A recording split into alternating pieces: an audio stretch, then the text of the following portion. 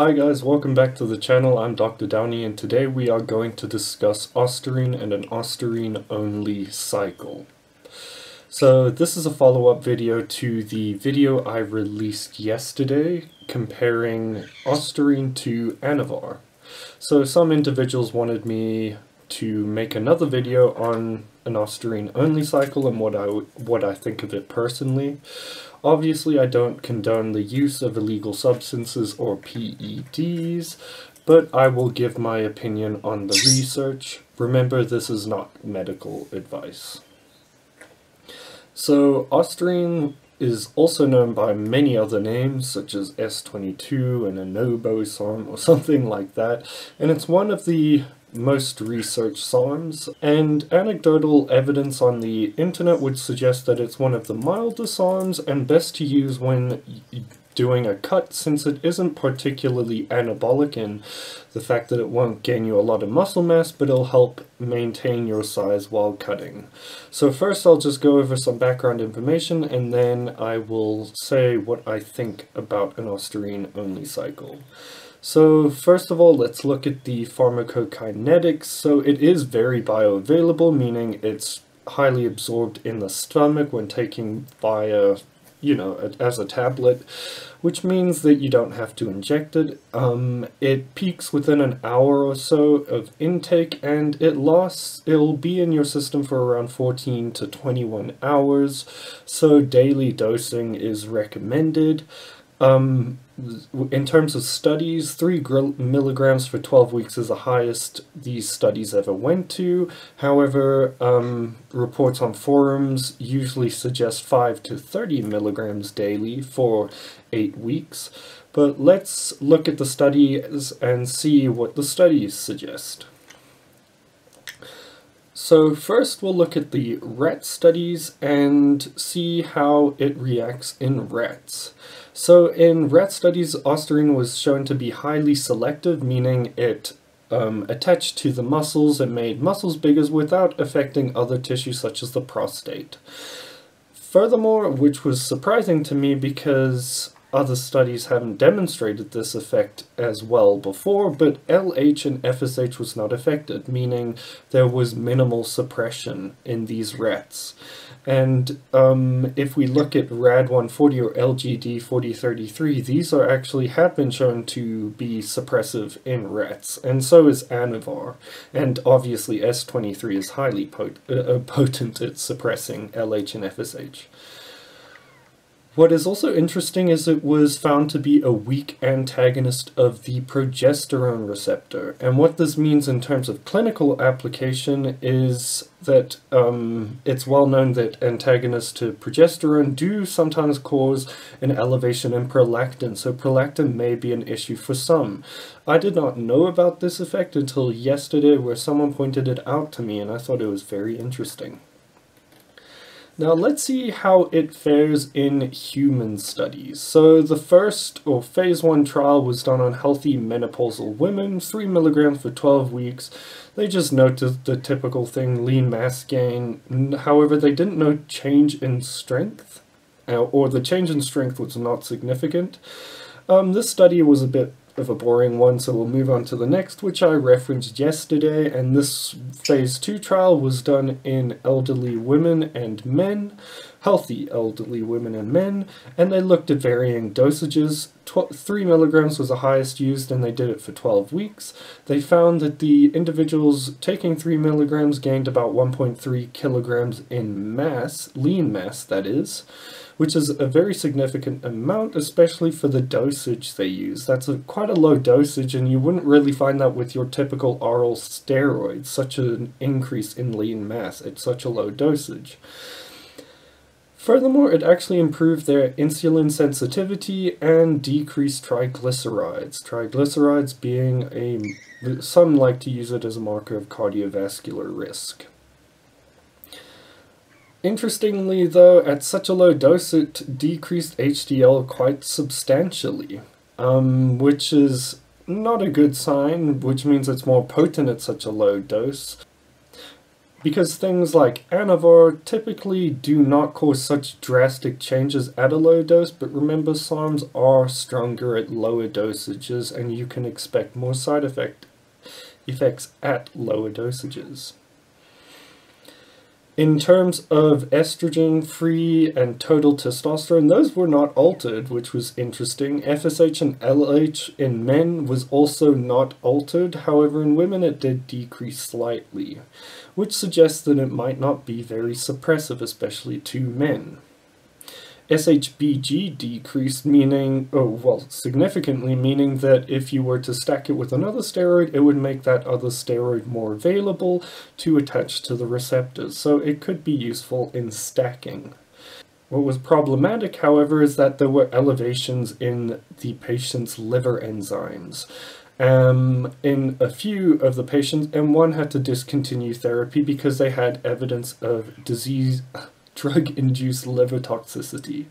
So at these low dosages, they are quite potent and quite toxic. So in another phase 2 trial done in cancer patients suffering from cachexia, dosages of 1 milligram and 3 milligrams were compared to placebo. And what was interesting is that the 1 milligram group actually had the same, if not more, lean mass gain than the 3 milligram group. Again, a common side effect was nausea and diarrhea, and a few individuals had transient elevations in their liver enzymes. All of these disappeared on discontinuation. The reason I think that the 1 milligram group had more lean mass gain than the 3 milligram group is that the 3 milligram group had more evidence of nausea and diarrhea, meaning they probably did not consume as much food as the 1 milligram group. So this would suggest that 3 milligrams is quite potent and might not be beneficial to gaining size if you cannot eat. Currently, there are phase 3 trials going on demonstrating similar effects for lean tissue gain. So let's look at an Ostarine-only cycle and see what you should expect if you are currently using one. I do not suggest you do one at all, but let's see, hypothetically, if someone were to do an Ostarine-only cycle. As I mentioned, it is possibly one of the least suppressive compounds I have come across in the research. However, anecdotal reports of bodybuilders using higher dosages on forums does suggest it is suppressive, however not to the extent of traditional oral steroids. It doesn't appear to be estrogenic, so it doesn't convert to estrogen, however it might possibly decrease testosterone, which could decrease estrogen. However, this wasn't shown in the studies, but at higher dosages this may change, especially if there is suppression. The only issue is that with the decrease of testosterone, the testosterone to estrogen ratio is changed, meaning you could possibly have gynecomastia as a result of that. And therefore a SERM would be most applicable for this case to prevent gyno. You do not want an AI because your estrogen levels will already be low, however they'll be high in comparison to testosterone, but you don't want to lower your estrogen lower than it already is, because then you have more side effects than you already do. I also suggest that if you do want to try combat these suppression side effects, combining HCG or human chorionic gonadotropin along with the SARM might help with the symptoms of suppression if you do experience them. Now, what I want to mention is the liver. This is a massive issue which I don't think is spoken about in the bodybuilding community, especially in the SARMs community, and that's that SARMs are much more liver toxic than traditional oral steroids. Even more potent than compounds like Anadrol. Milligram per milligram that is, but in studies with Anadrol at 50 milligrams, they have not demonstrated this level of liver toxicity as 3 milligrams of Ostarine has. Or perhaps they have, but it would be a similar degree.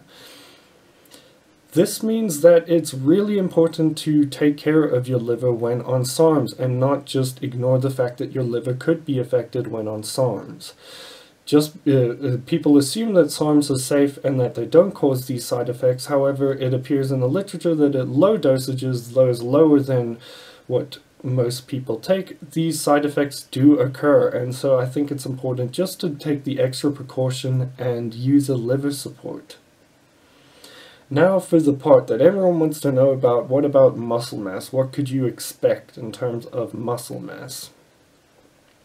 So remember, lean mass gains were noticeable even at 1 milligram, and was equivalent to 3 milligrams in the one study. Anecdotally, most people don't report that it's great for size. However, they do report that it does help keeping onto size when cutting. But I have an interesting hypothesis about why Ostarine is not good for size and why Ostarine should not be used at a dose higher than 6 milligrams. So if we look at this graph which I displayed in the previous video, the top curve is levator ani muscle. So levator ani muscle is what is used to test the anabolic ability of a drug in a rat. They look at the size of that. So one would traditionally expect that as the doses increase, the effect or anabolic ability of the drug also decreases. However, if we look here, it plateaus almost completely, which means that over a certain point, there is literally no point of taking this drug, because you will just accumulate side effects and actually have no additional muscle mass gain. And what point would this be? And at what point would this be? Well, if we look at this graph, it's about at 0.1 milligrams per day in the rat. The effects seem to decrease ever so slightly, and 0.1 seems to be the most optimal, so you'll get the most optimal anabolic effect. So 0.1 milligrams per day in a rat, if we use various conversion factors, this converts to about 0.083 milligrams per kg, or milligram per kg per day in humans. Therefore, the average 70 kg individual would need, or would take something like 6 milligrams daily. And going over 6 milligrams daily is almost pointless, because as you see in the graph I just displayed, there seems to be no anabolic benefit. Therefore, I would argue that there is not much point of going over 6 milligrams, is at 3 milligrams there's already evidence of toxicity, and going over 6 milligrams may accumulate this to a point where Ostarine isn't safe at all to run. It still isn't safe to use, but it's even less safe when used over these drug dosages. So again, it does seem like Ostarine can hold on to lean mass. As demonstrated in the studies, they lost fat mass while building 1 to 2 kgs of lean mass. But as I said, higher dosages seem kind of pointless. The duration should be limited to 8 weeks. However, these studies were done for 12 weeks, but as you extend the duration of your cycle, suppression will become more of an issue, and so will toxicity, as that will accumulate eventually. So I hope you enjoyed this video. If you did, leave a comment below, like, subscribe, and I'll see you in the next one.